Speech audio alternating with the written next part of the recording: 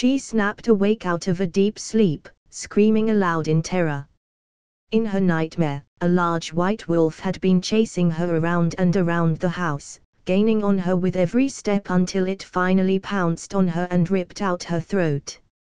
She lay shaking for hours, unable to sleep after such a terrifying dream. But morning finally arrived, and the day was completely normal. Celia forgot all about her dream, until the moment her parents reminded her that they would be going out that night to celebrate their anniversary. Celia turned milk white. In her dream, the white wolf had come to kill her while her parents were out celebrating their anniversary. She started shaking and begging them not to go. Her parents were astonished at her behavior, and finally shamed her into staying home alone that night. Fearfully, Celia locked herself into the house as soon as her parents left, checking every door and every window. She tried to laugh it off as she got into bed, and finally she shook off her irrational fear and fell asleep. Celia snapped awake suddenly, every muscle tense. She heard the tinkling of falling glass from a broken window, and the snuffling sound of a snout pressed to the floor. It was the sound of a hunting wolf. A werewolf. Real wolves did not break into houses when there was plenty of game outside. She could hear the clicking of the creature's claws on the wooden floor. The musky, foul smell of wet animal fur combined with the meaty breath of a carnivore, drifted into the room. She could hear the werewolves panting right outside her bedroom. Then her body was out of bed and she sped through the bathroom and down the back stairs. She heard a soft growl and then the sound of animal feet pursuing her as she raced down the steps and tore open the back door.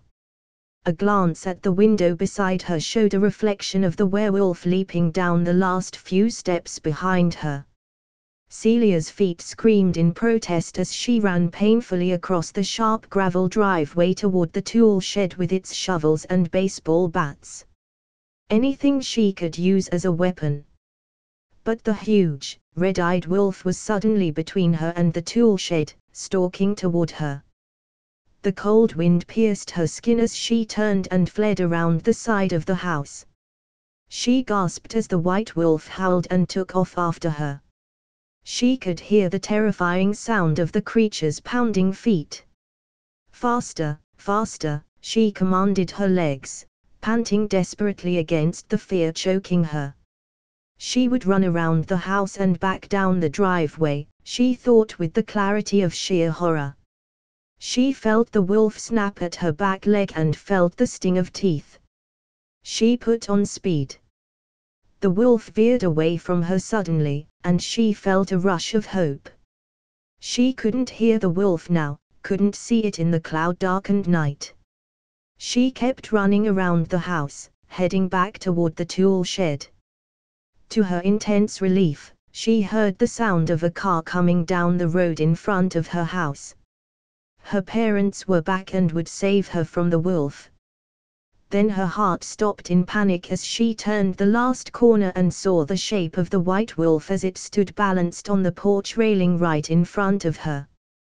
It sprang upon Celia, huge teeth tearing into her flesh and ripping out her throat. She fell under the weight of its body, hot blood spilling all over the ground, and died seconds after she hit the ground. 1 minute later, her parents' car pulled into the driveway, its headlights blinding the white wolf as it pulled toward the house. Frightened, the wolf backed away from its kill and then ran away.